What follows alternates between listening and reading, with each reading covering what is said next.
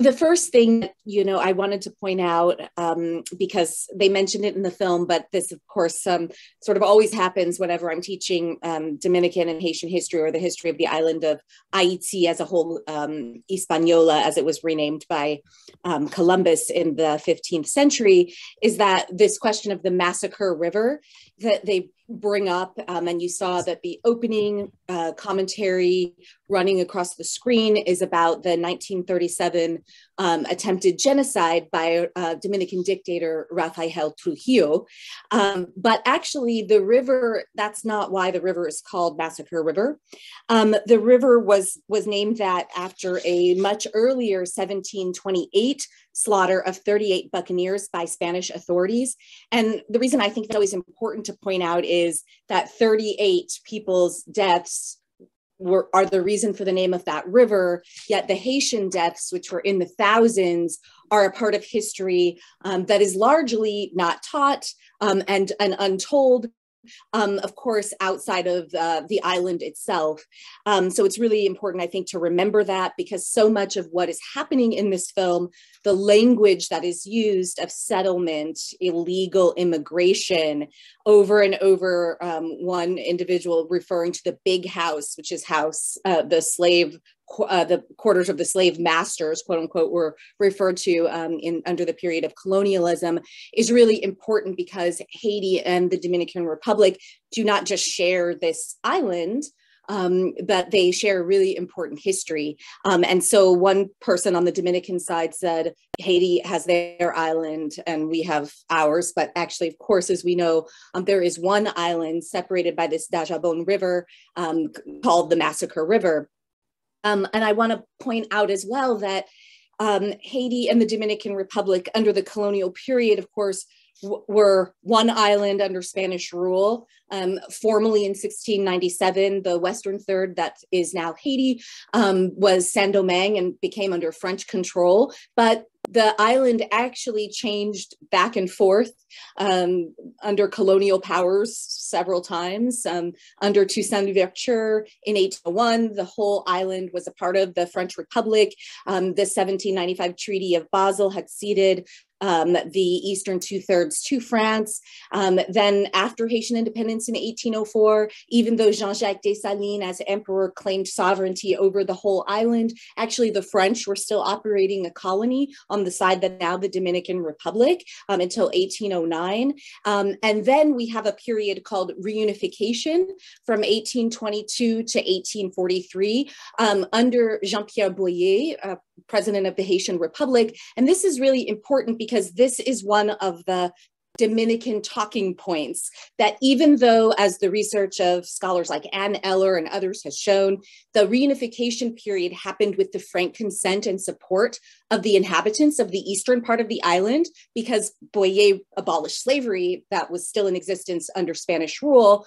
The Dominican elites consistently use the fact of reunification for this 20 or so years until the coup d'etat against Boyer in 1843 and Dominican independence in 1844. They use this as a talking point to suggest that Haitians are the ones who colonized the eastern side of the island rather than Spaniards, to whom many Dominican elites tie their heritage. We saw that so much of the Dominican population is of direct African descent, yet there's this constantly throughout Dominican history, particularly beginning in 1846 with the attempt of Spain to re-annex the island, the suggestion that the real heritage of the Dominican people is in Europe.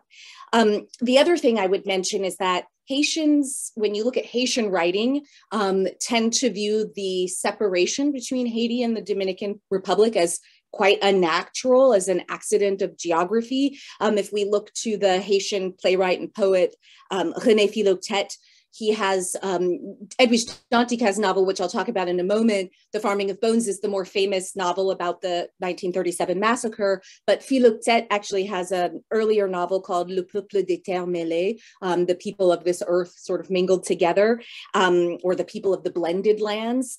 And this is a novel about the Dominican and the Haitian peoples. These are his words.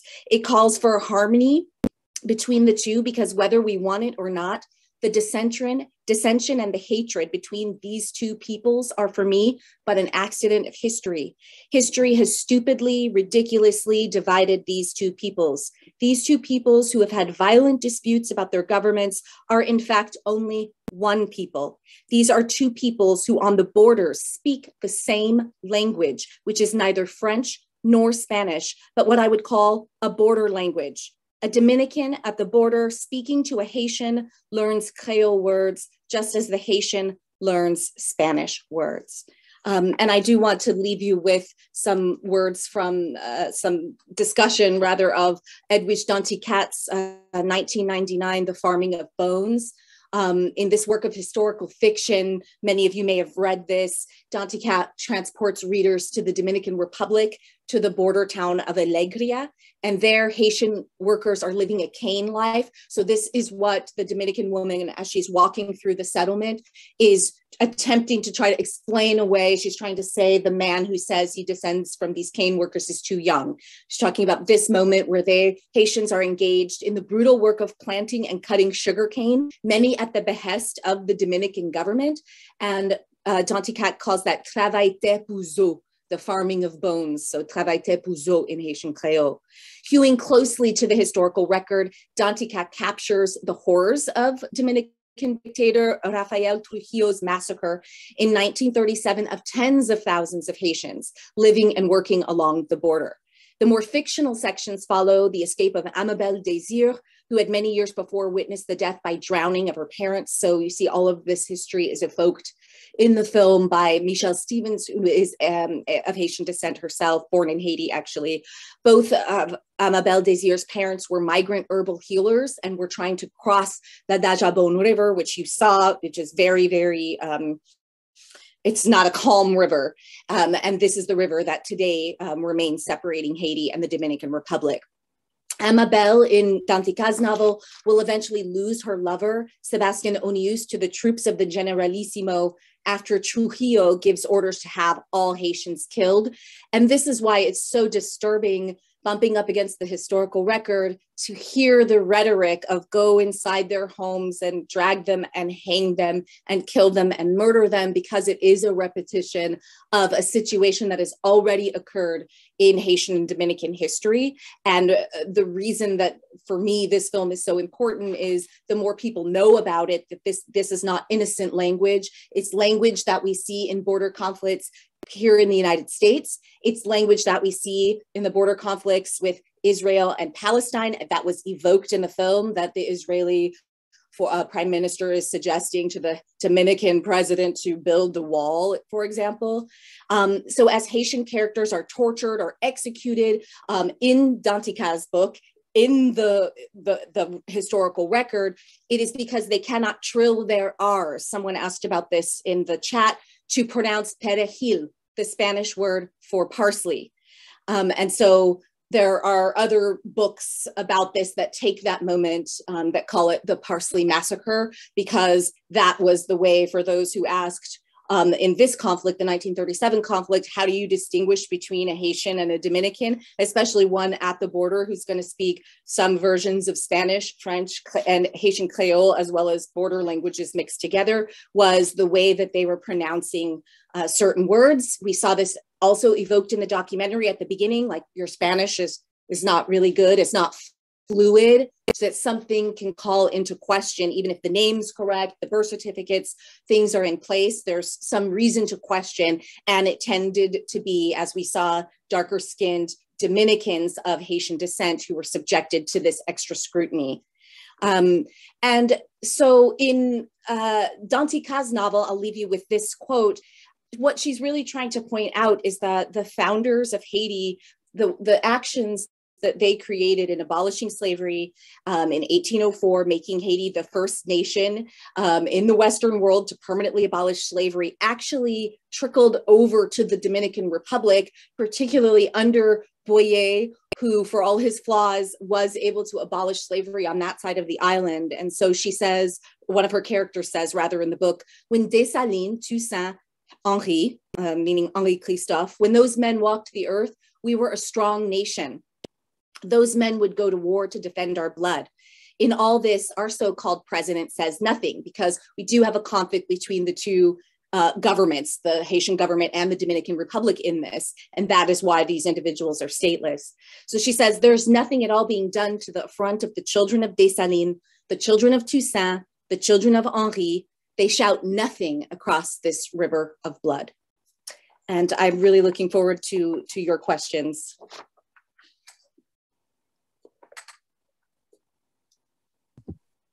That was wonderful, Dr. Daut. We do have some questions that were already placed in the chat.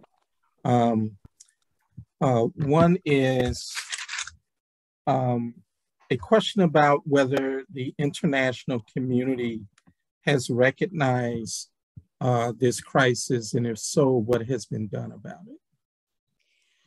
I would say it depends on what we mean by international community. There are certainly, there's activists and there's organizations who are recognizing this problem. Certain members of Congress, Maxine Waters, for example, are recognizing this conflict.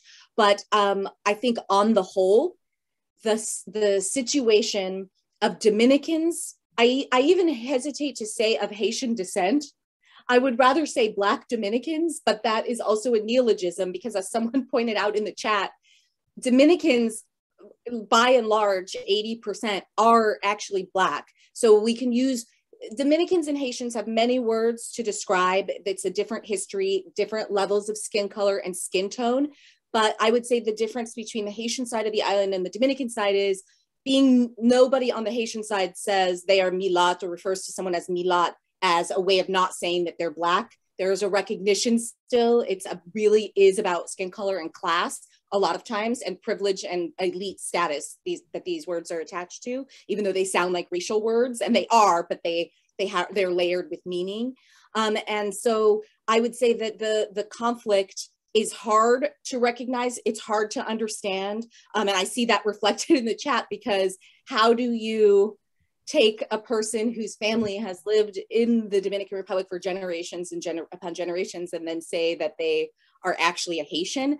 And I think that when I look at the dispute, the war really that Russia is perpetuating upon Ukraine, and I'm hearing about it every single day in the news because it is important, it actually does make me think about whose lives, whose crises get to be the subject of multiple international inquiries, of every head of state paying attention and having to mention it in a speech. And so in that regard, I would say the international community as a whole is ignoring this problem and conflict. When the Dominican president first made the rule about the retroactive sort of stripping people of nationality, it was in the news, but just as the assassination of the Haitian president dominated several news cycles and then went away, and that conflict and struggle and crisis is also not yet over. So I would say we're seeing a repetition of various historical circumstances where Haitians are just not seen as important enough to warrant the kind of attention, for example, that Israel and Palestine, Ukraine and Russia are often get. And one thing I would add to that question is, you can actually go online and sit in front of your computer and watch press conferences and news release and reports from the United Nations. So if you take the time to monitor that and to see what is being talked about in terms of the Dominican Republic and Haiti and this particular issue. We have another question in the chat that is sort of similar in a sense, but it talks about, it says, why do you suppose the Dominicans accepted refugees fleeing the Holocaust in the 30s, yet killed so many Haitians along the same time? And I guess the Dr. Bristow asked the question in referring Holocaust and referring to the Jews under the Nazi regime in Europe. Well, I would say, I mean, the easy answer, of course, is race, because it is very, very interesting. There are other documentaries about this, and so one documentary can't do everything, but one of the things that you'll see if you check out the Henry Louis Gates Jr. It's a 10-part documentary about Black in Latin America, but there's one episode rather of, or 50-minute segment that's about Haiti and the Dominican Republic. And it's jarring because you see, Haitians being interviewed on the Haitian side and they're explaining Haitian history and talking to him. Then you go to the Dominican side and you see people who look basically exactly like the people on the Haitian side talking about Blackness as if they themselves are not also Black. And so there is a difference in understanding of what the racial heritage and the racial descent of Dominicans is. And that means that Dominicans, as we saw in this documentary so nicely, tend to identify with other groups of people who are claiming that they have a natal or original right to a birthland. And so much of Dominican, if you listen to the language, it mirrors the language of Israel and settlement.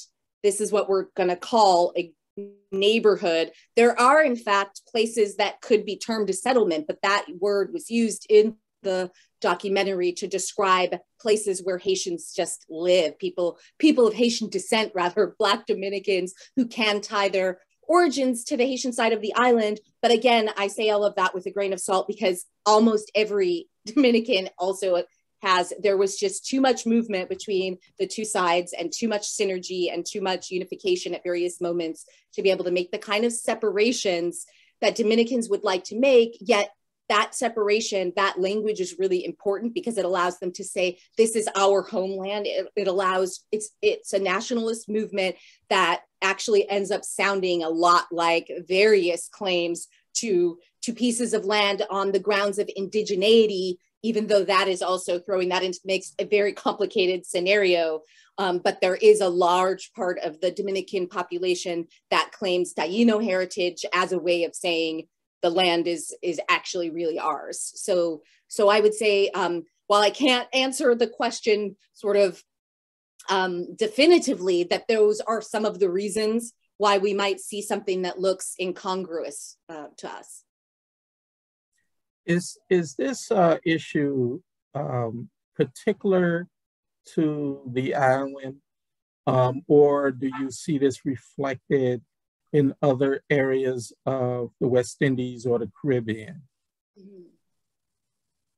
Yeah, this is reflected in other areas of the West Indies. So the Bahamas are really close to Haiti, and there's been a lot of migration to the Bahamas from Haiti. And so we see the same types of border conflict and really the world perspective on global migration and global immigration is important because, for example, in France, if the Haitians who go to France experience none of this problem, but who experiences these problems? Which immigrants who go to France? Well, North Africans, West Africans, people from the former region of Indochina, the former colonies that France had, because anytime you have groups of people, and someone in the film said this, it's the volume. And so anytime you have large amounts of people, that tends to create a border conflict and then it becomes about how do you stop people from coming instead of how do we solve the problems and the issues that make it necessary for the people to come in the first place. And in the situation with France in North Africa, that is destruction of the natural economies and natural habitats of places like Algeria, not just through colonization for more than 100 years of colonization, but also a huge civil war, huge aggressions that cause places that were formerly colonized to suffer economic insecurity, all the kinds of things that make for then you have to immigrate. I mean, and then we even see the of course, sheer irony is that when Dominicans come to the United States, they receive a treatment that is not necessarily dissimilar, depending on their class status, from the way that other migrants from Latin America are treated, which is they're not just given the open door and, embraced. And so we see that it actually matters so much to put it in comparative context, but it can't be but isolated on the island, as many of the Dominicans in the film really want things to be, allows you to see that what would happen if you left, and if this was it basically prevents empathy and sympathy, because you can say to yourself, well, I don't try to go to someone else's country, and and only because the conditions don't require you to. But I think that the situation with Ukraine and Russia should teach every person that any situation can change and require a movement. So we should constantly operate with empathy and understanding, rather than this aggression and hostility. One of the aspects in the film that I thought was interesting, and it reminded me of some lessons I have been taught over the last 3 years or so. The issue of citizenship and immigration in Germany is largely based on whether German, the language, is your native tongue. And so in Germany, where you have a large Levant population, and primarily from Turkey, many people who, I'm talking about since the end of World War II, large Turkish immigrants migrated to Germany, took jobs to help rebuild the country. And their children and grandchildren who maintain their Turkish or Arabic languages are now being sort of denied the rights as German citizens. As you have people of Turkish descent, but Germany is the only country they've ever known. And so if German is not their native tongue, then that's sort of one of the barriers that are put up. And it was sort of, as you brought up and reminded us in the film very early on, where you talked about your Spanish is bad, as a way of setting up a barrier to prevent this person who, was a Dominican born and citizen, although he's Haitian ancestry, but Dominican. And so those types of barriers, we're starting to see be more relevant, or not relevant, but prevalent in these discussions about nationality and citizenship and so forth. It reminded me, and maybe it's not so much a direct correlation, but one of my children, whose classmate was born in South Africa, who's of European descent, refers to himself as an African American. And she wanted to know from me, because of course she was confused and denied his being able to say he's African American. I said, well, it's a lot more complex than that.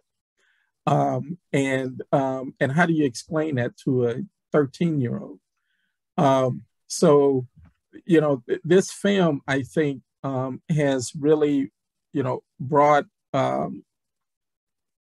lot to the table for discussion for an area that, in terms of international politics, maybe we haven't paid enough attention to it. Because there are so many themes in the Haitian/Dominican experience that as African Americans, we should be very familiar with. The amount of discrimination, because it's part of our African American history, it's part of the experience that we've lived through and our parents and grandparents have lived through. Even the denial of the government. As the gentleman was saying to Teofilio, it's not a personal decision of his, you just don't have the proper documents, and he's trying to explain to him that You know, it's like, and I can relate, you know, to the whole birth certificate thing because I had issues with my own birth certificate. And it's hard to, you know, years later to try to explain what is wrong in your birth certificate. You know, I know who my mother is, you know, that type of thing. And so I kind of fell for that. And, you know, so in the film, I thought the film really did capture a lot. But I had one question about the film that and I guess it was sort of when they were traveling back from Haiti. And the way that the cameraman was handling the camera, I was sort of suspecting that, was this a film where largely a lot of the footage was sort of like a hidden camera in a sense? And so you get the kind of shakiness of the camera. Yes, I mean, what I gathered from those scenes was that those may have even been taken with a cell phone, kind of like laying in somebody's lap, because the perspective at one of the checkpoints, for example, was, you know, you could see the officer leaning over.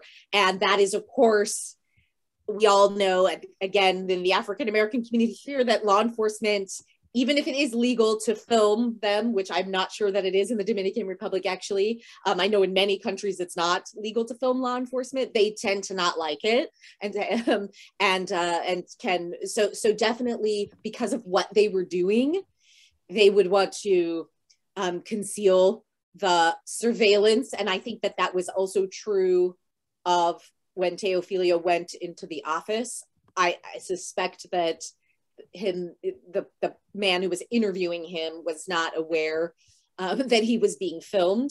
And yeah, so I thought those were poignant moments, because those are the things that people will show you when they don't know that they're being watched. And so you got to really see that their awareness of the difficulty of the checkpoints as they got closer to Santo Domingo turned out to be correct, with the most severe search or serious search happening at the point right outside the city. Can you tell us a little bit about your own scholarship, particularly the book that you're working on?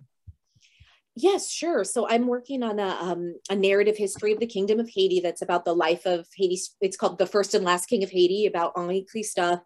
And it's really about his attempts to protect Haiti in a very hostile world by opening up trade. It kind of dispels the myth that Haiti was isolated by trade after Haitian independence. It's true that none of the world powers wanted to recognize Haitian independence, but it was a capitalist world, so they felt fine trading with Haitians anyway.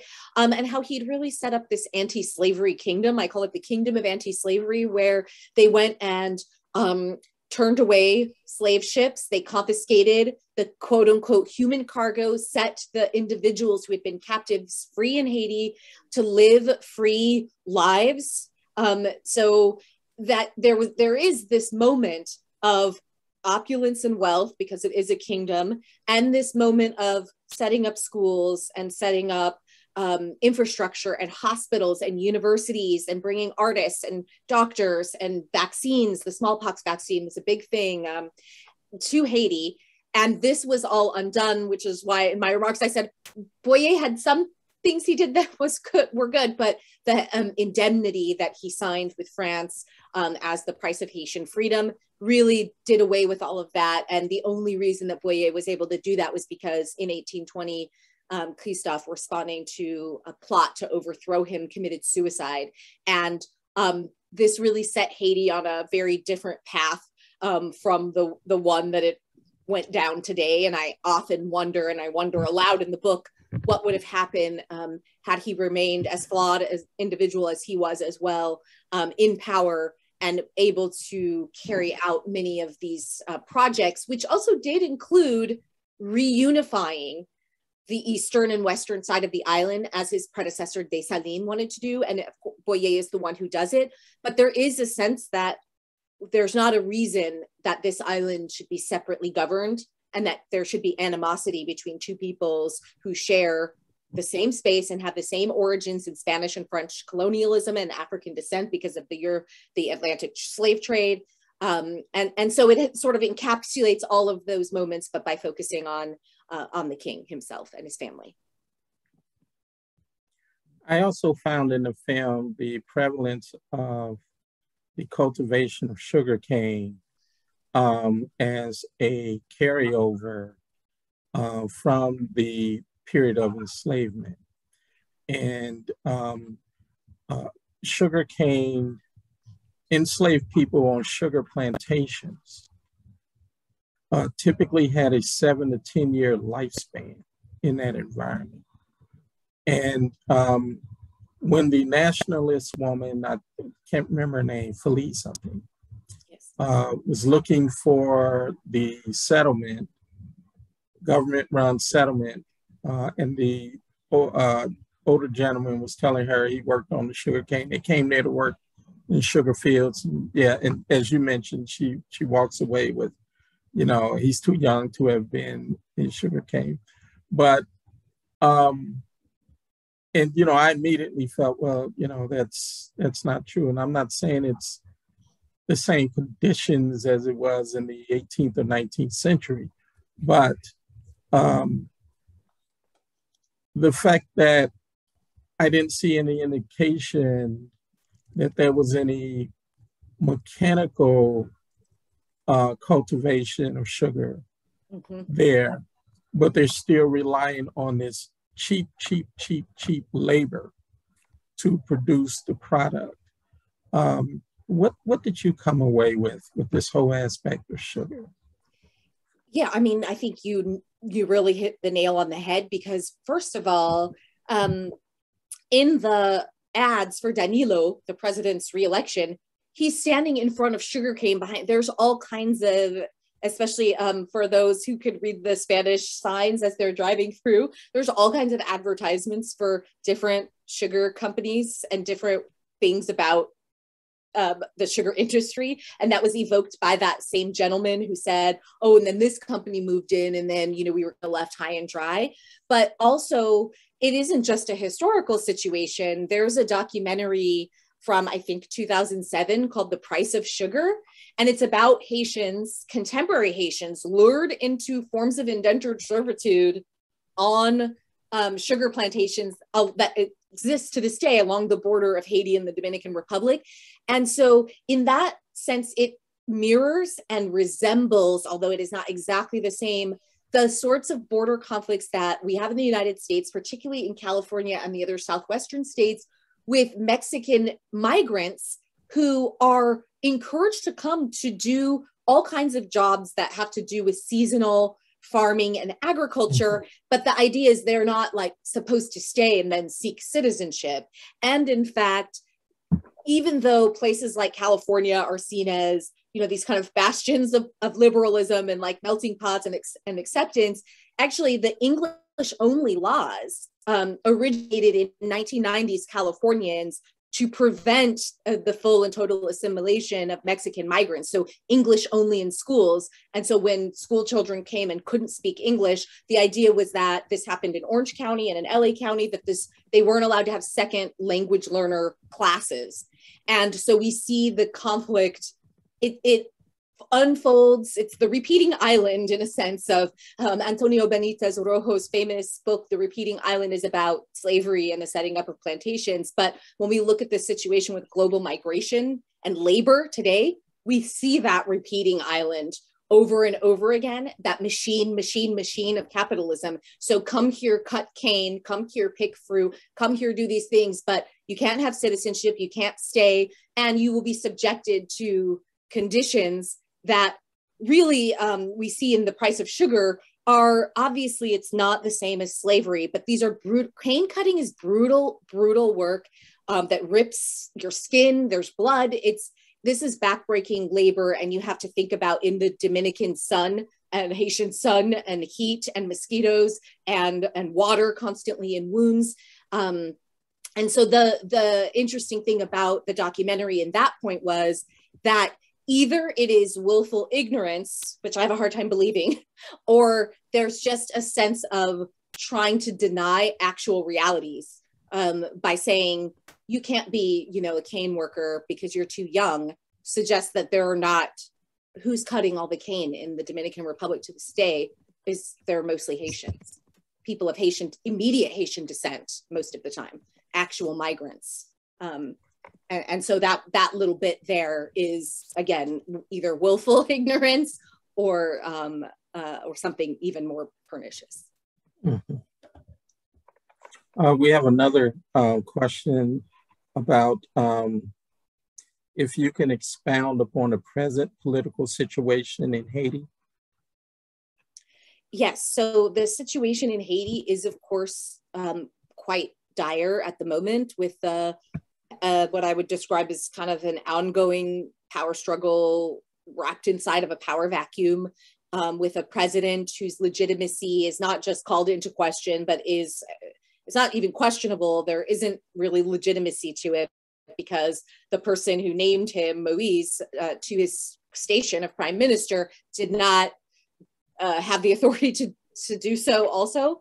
And this question of elections, there are a lot of the increase in kidnappings is like we've never seen it before in Haitian history. And so I would say the precarity of life in Haiti is severe at this moment. And that Haiti's island neighbors in the Dominican Republic, it's not as if they have offered any assistance to help determine the path or anything really. And so all there is isolation, judgment, and they've had plenty of dictators in their own history in the Dominican Republic. And I say that to say that every country in its moment of relative prosperity thinks that something that's happening in another country probably would never happen to them or happen there.